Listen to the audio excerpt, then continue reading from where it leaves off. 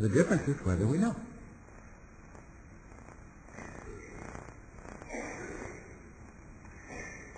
Choosing to make a count changes the experimental result on our laboratory table.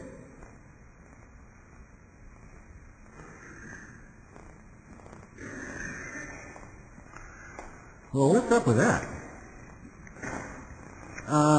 Interesting theory, Mr. Rooks. Well, I'll tell you what. Let's leave the detectors at the slits on, like we did, okay? And wait a while. We're going to wait a while. We're going to let the detectors do their stuff, but then we're going to put it into an eternal loop and not look at it right away.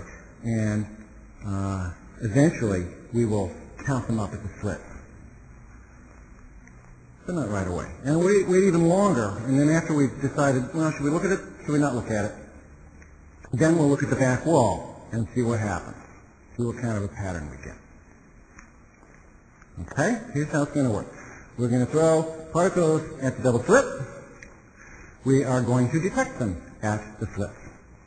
We are going to collect the information, and then, after a while, we're either going to count them, or we're going to erase the information and not count them. Then we're going to look at the back wall. One more time. We're going to throw the particles at the double slit. We're going to detect them, whatever those little things do. We're going to then either look at that information so that we will know which slit they went through, or we will erase the information so that we will not know which slit they went through. And then we will look at the back wall. Are you ready? So this setup is designed to do that. It's designed to test whether it's going to change the result when we look at it, depending on whether we arbitrarily choose to count them so we will know which slit they went through, or choose to erase the, I don't want to know, I don't want to know, I don't want to know. And then look at the back wall. So we can either choose to know which slit they went through, or we can choose not to know which slit they went through at the time we look at the back wall. By which time, of course, they've already piled up long ago. Okay, we call this a delayed choice. And we can make this choice out of, based on what we had for breakfast, based on whether the snowflake fell on our nose or our lip. We can make it based on what we call sheer cussedness. I'm not going to look at the information. I don't want to know. Or I want to know. Okay, this is what we're going to try. And it's a very interesting kind of exercise. So here we go. Vroom, vroom, vroom, vroom. They're being detected. They're being detected. We are collecting the information, but we're putting it into an eternal loop, and so we're not doing anything with this information. We are waiting, we are waiting, we are waiting until these things stop. Okay. Now, the information is there if we want to look at it, and if we don't want to look at it, we can just erase and get rid of it.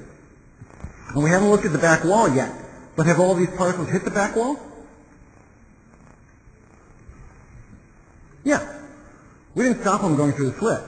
They go through, they hit the back wall, but we're not looking at the back wall yet. Just like we're not looking at the information yet. But first we're going to decide whether to look at the information. And this is the data. And because, you know, limitations of PowerPoint being what they are, I had to decide one way or the other. And in advance I couldn't take a vote, which I'd like to do. But this time we're going to keep the data. What will we see when we look at the back wall? If Mr. Rhodes is right about his theory, his crazy theory, what should we see at the back wall? 2 primes. Why? Yeah. And my theory is that it's because we know. And this time we decided to look at the information. We decided to know. Now we're going to look at the back wall with that information in mind. And 2 bucks. Good. And you notice they're tagged green or red, depending on which slit they went through, because I'm indicating here that I know which slit those went through. Okay, let's do it again. Send them through, send them through, send them through.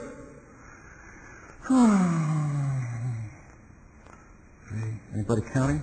There's 12 times I'm doing it. Okay. And now, we get the data in the loop, in the loop, in the loop, and am I going to look at it or not? No! I'm going to erase it! Yes! Thank you! I'm so glad you voted that way. You read my mind. And this time, we're going to erase it. We're not going to count. The information was there, but even though it flashed on your screen, that was just to indicate that it is available, but we never look at it. Never look at it. We erase it before it could be looked at. And now we're going to look at the back screen. Oh. This is a wonderful, wonderful, wonderful experiment. I labeled it delayed choice. It was first thought of in the 60s or 70s, where the scientists said, if you're serious about what you're saying, then you know what? We could erase the data and then look at the back wall, and the result would change depending on what we decided to look at or not look at. If you're serious, that's what would happen, right? Mm-hmm.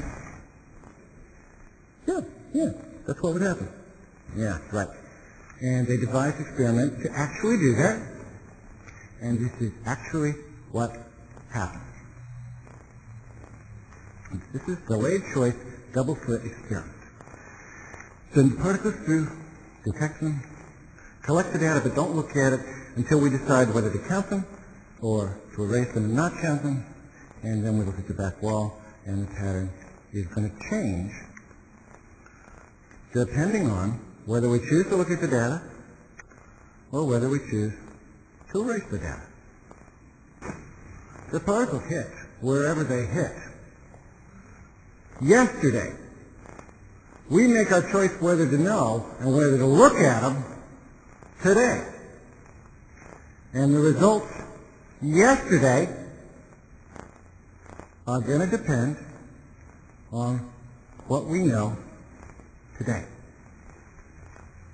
Shouldn't the statistical pattern that built up yesterday have been determined before we chose whether to know? Shouldn't it? Yeah. Can anybody argue with that? It should have. It should have. But I guess it wasn't, because that's what happened. That's what happened. One more thing. Oh, let's see. Let me summarize what's called the Copenhagen interpretation of quantum mechanics. The standard interpretation for the last 75 years. This interpretation was fixed in 1927. Despite the fact that the machine had registered something at the slits and at the back wall, there is no information at the back wall until we choose to look at it. When we choose to look at it, the information about where the particles hit at the back wall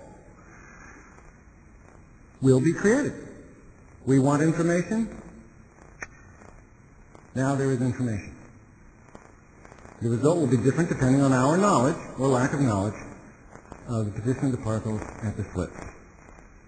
So, one more thing. I gotta take a breath. Question. Good.